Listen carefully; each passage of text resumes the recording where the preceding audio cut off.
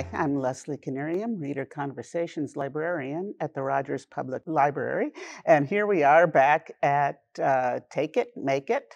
And today we're going to be working on shrinking rings.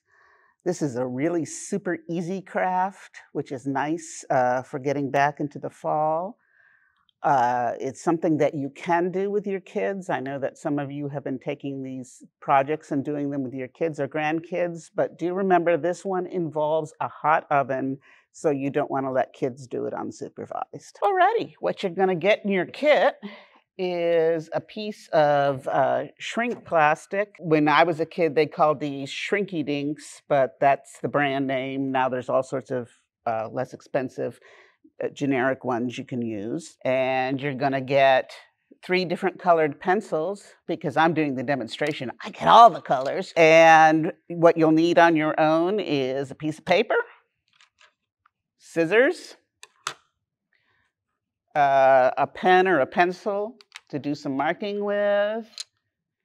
And knowing me, of course, you're going to want nail polish, clear nail polish, and something to protect your hands when you're handling the hot plastic. This is just an ordinary glove, winter glove, and measuring tape. And the trickiest thing that you'll need is you'll need something round that's the size of the final ring you want. The easiest way to find something is to take one of your ordinary rings and just find something that fits inside it. This happens to be a wine cork. You could also use the handle of a hairbrush, a wooden dowel. Look around your house. You're going to have something that's the right size of your fingers. First thing you need to do is measure the finger you're working with. If you happen to have flexible measuring tape like I do here, you can just wrap it around and see where it hits. And it's saying 6 centimeters. Okay. Or if you don't have that and you just have a ruler, just take a piece of paper, let's see, strip of paper,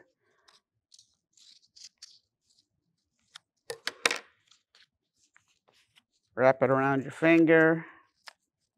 No, let's do it the other way.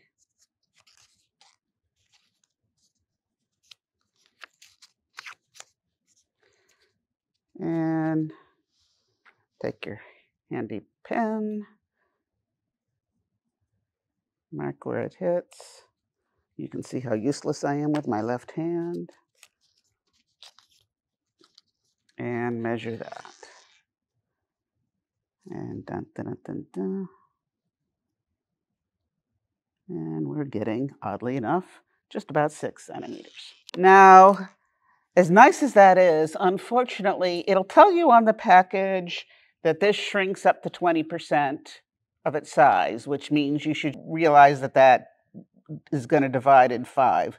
Unfortunately, I found with experimenting that's not really true. It can shrink anywhere up between 1/5 and 1/3. Unfortunately, that doesn't mean it will shrink 1/4. It means it will shrink somewhere between 1/5 and 1/3, and you really don't have a lot of control over that. But don't worry about it because, if it's too short, a ring where the ends don't meet is fine. It's perfectly wearable.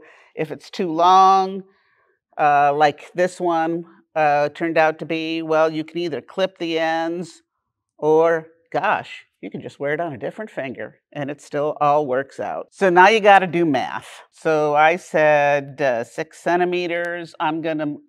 Generally speaking, a woman who has small fingers is going to want about a little more than 14 and a half centimeters long strip. Because I have fat fingers, I'm going to go for a 15 centimeter strip. And yes, I'm saying centimeters because honestly, it's a lot simpler and they're smaller, but you can always use inches if you like. Measure that out. Dun, dun, dun. And as far as width goes, yeah, somewhere between 1 inch and 2 centimeters is a nice width for the strip you're working with. You should be able to make a bunch of them with this project. So with the plastic you're given. So if the first one doesn't turn out great, well, hey, you got another one to try again. So that's the size I'm working with. At this point, you're going to want to think something about what kind of a pattern do I want. You can do a design. You can do, I did one with flowers. I did one with wings. You don't want anything too elaborate or fancy because it's going to shrink and it's not going to be terribly visible. But if you're not feeling very arty, that's fine. You can do just put in different colored polka dots, or as I'm going to do, different color stripes, and it'll look great. So then you take your shrink plastic. You'll see it has one kind of frosted dull side and one shiny side.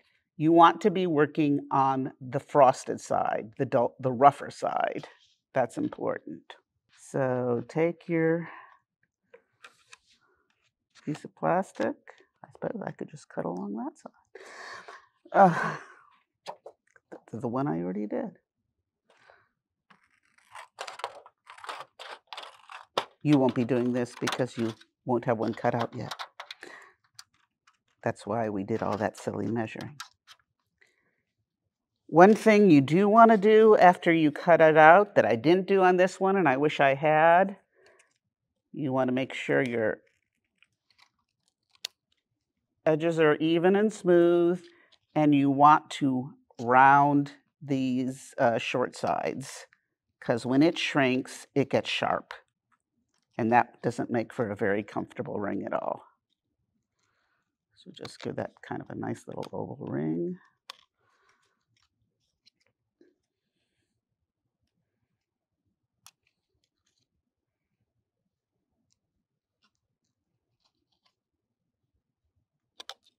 There we go. And I said for this one, I was just going to make a very simple design. I'm going to do stripes, kind of a rainbow pattern of stripes. So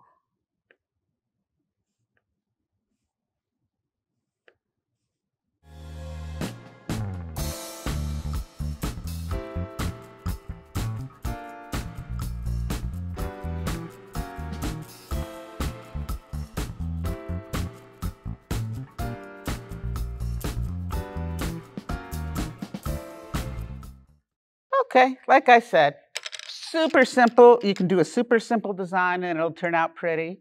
You can do one in just black and white, just totally black, and it looks very dramatic, kind of gothy. You can do one that's, you know, a little bit more elaborate than this. You can use as many colors as you like. You can use permanent markers if you'd rather, if you have those at home. But I recommend using the colored pencils instead because the colors get really intense when it shrinks. And if you start with markers and you make them even more intense, you're going to get something really super dramatic. So, next step is we need to go into the kitchen. At this point, you want to heat up your shrinking plastic. You can use a toaster oven if you have one, because that's nice because you can watch through the glass and watch as it curls up and flattens out again. Or if you have a heat gun, like a serious crafter would, you can use that. But I just used my kitchen oven and it was fine. You want to set it at 325 to 335. Ovens run a little bit different. I've been doing it at about 330 and they came out fine. You're going to put it in the oven for 3 minutes. If you're watching it, you'll see it curl up and then flatten out. Once it flattens out, you give it 30 seconds more and then take it out. And then once you take it out, and I'm telling you ahead of time because we've got to do this fast, you got about 5 seconds to take your ring mold, put on your heat-resistant glove, and you're just going to shape it around that mold and hold it till it cools. It's not going to be burning hot, but you don't want to do that with your bare fingers. If it sticks to each other in the oven and doesn't unstick, that happened once, that's fine. You can just pry it apart. If you mess up in the molding part, you can stick it back in the oven and try again. So it's pretty forgiving.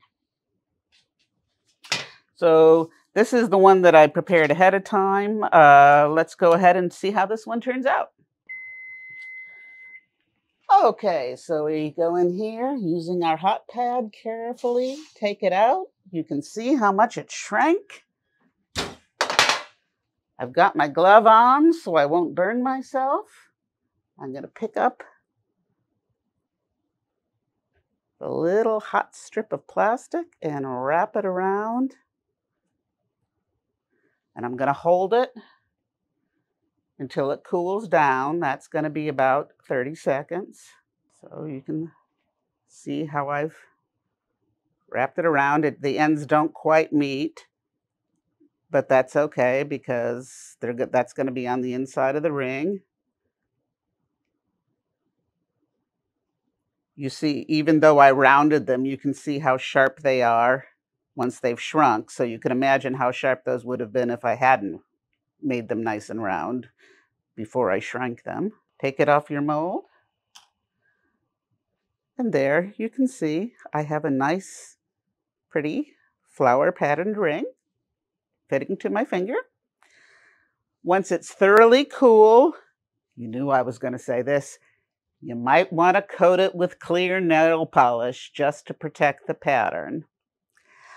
Do not use colored or sparkly nail polish. I tried that. It did not work well. And that's it.